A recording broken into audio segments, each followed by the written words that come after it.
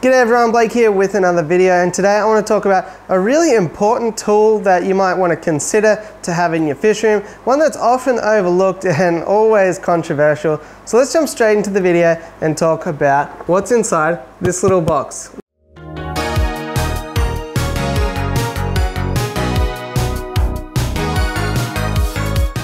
Okay, so for today's video, our friends at Aquarium Universe have helped me out. I asked them to send me one of these bad boys here. This is the Blue Planet U-View 24 watt UV sterilizer. As always, I'm at no obligation to say anything. This is all my opinion and all of that good stuff. Now, you probably also see some canister filters have UV sterilizers that you can turn off and on if you want to use them. This guy is just a standalone UV sterilizer. So I'll talk about the pros and cons as we get into it, and I'll do my best to clarify why you might want to get these, why I think they're pretty handy to have, and what they actually do. So to get started, how it works is a UV sterilizer has a UV bulb, usually within a casing.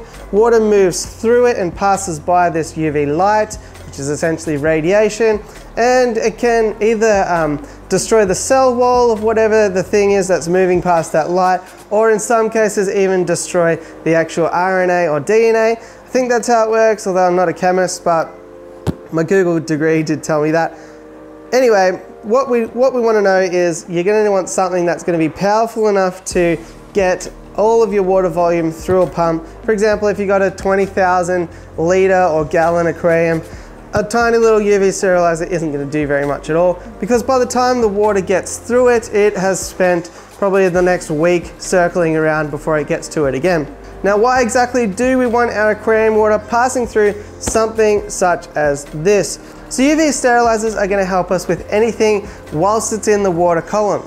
UV sterilizers do absolutely nothing for algae that's already present in the aquarium, for fish that are already sick, or anything like that. But what it does do is kind of acts as a preventative measure. So while those algal spores are in your water, while those ick parasites are floating around waiting to attach to a host, which is usually a stressed out fish, or why any of the other bacterial issues are present in your actual water, that's where a UV sterilizer is going to help. So what you want to do is really put one of these on if your fish are about to go through some stress, have just gone through some stress, or maybe you're setting up a new aquarium and you think that algae is going to become a problem down the track. For that reason, I think a lot of people who give these guys a go without realizing exactly what they do, they start to say that, oh, they don't work, my tank still looks like a bomb site, my fish are still sick or dead, and that did basically nothing. And the problem I think that a lot of people have with that is just, a misunderstanding of exactly what it's trying to achieve. You know, a bicycle is a great mode of transport, but if you're trying to travel across the country, well, of course, it's not really going to be that helpful for you. Where I think UV sterilizers really come into their own are things like overstocked African cichlid tanks, maybe where there's lots and lots of bullying aggression. There's always open wounds, there's always things that are going to be attacked or stressed, and that's where something like this can get rid of those spores and microbes and things out of the water column before they attach to your fish, spread around, and become a big issue.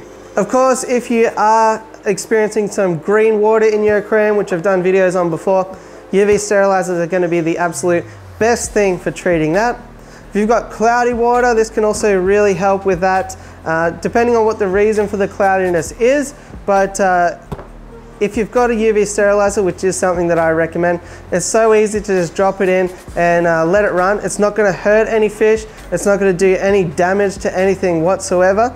And it's just a great one, rather than dumping bucket loads of chemicals in for no real problem, just trying to work out some guesswork.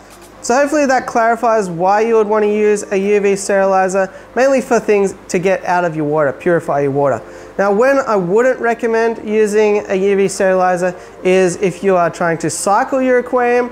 I know it's kind of a bit of a catch-22 because I did say get it in there as a preventative before algae takes hold. But particularly if you're dosing bottled bacteria supplements, then you don't really want to tip that into your water, have it run through a UV sterilizer, because that's going to kill all of those supposed bacteria that came from the bottle. So what I'd probably do in that instance is set up the tank, fill it up full of water, dechlorinate and all those sorts of things, dump in some bottle bacteria or put in some established filter media, and then give it a day or so before I put a UV sterilizer in there if I'm going to go that way. The other thing I mentioned was the difference between canister filter UV sterilizers and ones like this. And I think the problem is that you have to have a certain exposure time for something passing through a UV sterilizer to actually be entirely obliterated. Now, UV sterilizers in canister filters, often the water is rushing past so fast that if you can kind of imagine, it's just sort of getting burnt on the way through. It's not actually doing any permanent damage or wiping out those bacteria and microbes and all those sorts of things. So I think that is one thing that can limit the ability of canister filter UV sterilizers and their effectiveness, but I still leave mine on anyway just because why not? Now, the other benefit to a standalone unit like this, which we'll run through, I'll actually pull everything out of the box just to show you, but this guy here also has an indicator for when the UV sterilizer bulb needs replacing. A lot of people as well don't realize that that canister filter with the UV sterilizer that's been running for 3 or 4 years, you're actually supposed to replace those bulbs about every 8 to 12 months, depending on use. So this guy here is going to remind you because nobody can remember anything 12 months into the future. So I think that's a really handy feature. So let's jump over and take a look at what you get inside the box as we continue on with this video. Okay, so inside the green killing machine here, the Blue Planet U-View, as we open it up, we get a nice package with the contents. We also get a booklet of instructions in a variety of languages. So in terms of how it works, it's a super simple operation. You basically got a pump here at the top which draws water through. You got an inlet here with a sponge covering so no fish can get in. And then inside this casing here, water's gonna have to run past that UV bulb and out back into our aquarium. It's honestly is about as simple as it can get. We've got an outlet here which I believe just slots straight onto the top, just like so. We've got our controller box here, which we're going to feed the cable for our pump into and the cable for monitoring the condition of our globe. And then that will just feed out to a simple AC adapter. Really nothing complicated whatsoever. We get some spare sponge coverings just because as we maintain those, you know, we're probably prone to losing them or accidentally throwing them out or whatever. So we get a bit of a spare packaging, but as far as it goes, you just got a large suction cup here to hold the base in place. You got 3 suction cups up higher to hold it onto the glass, and I believe as well they slide up and down so that you can easily remove the unit. So that's how it works. Let's hook it up on an aquarium and we'll take a look at it in action. Alrighty guys, so I just got it installed over here on the aquarium. The control box as well does have a series of suction cups, so you can suction it usually to the side. I've just put it on the front of this aquarium for obviously demonstration purposes. Similarly, the unit, it's pretty compact and sleek, but I probably wouldn't recommend putting it on the front of your aquarium either. Obviously those things are just so that we can easily see what's going on. So a couple of things, you'll notice that it's super duper quiet. It's pretty much making no sound at all. We've got a simple but effective green indicator light there that's telling us that our UV bulb is working and in good condition. And that's pretty much all there is to it. Just one simple plug to put in and off you go, you're running. So what are the summary of the benefits of this unit? Well, it's going to clean up any free-floating algae or microbes. It's going to provide some additional flow if you want that sort of thing.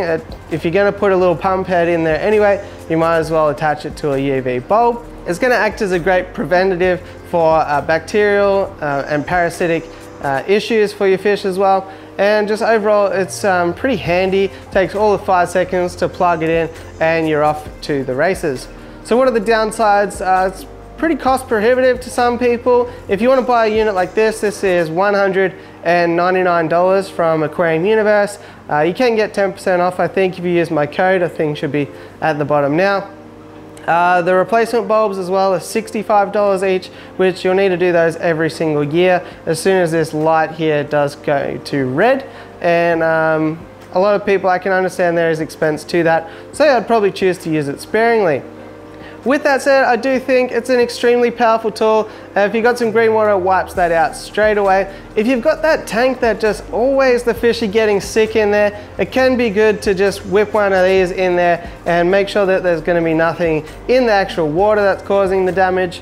As well as that, if you've got, as we mentioned, hyper-aggressive fish, African cichlids and that sort of thing, then it's a great preventative measure to stop any diseases and that sort of thing. So there you go, guys. Hopefully that has helped to clear up why you might want to use a UV sterilizer, what exactly that they do, and when you might want to use one. If it has helped you out, it always helps me to smash like, hit subscribe, and all that fun stuff. And I'll catch you on the next one. Thanks for watching.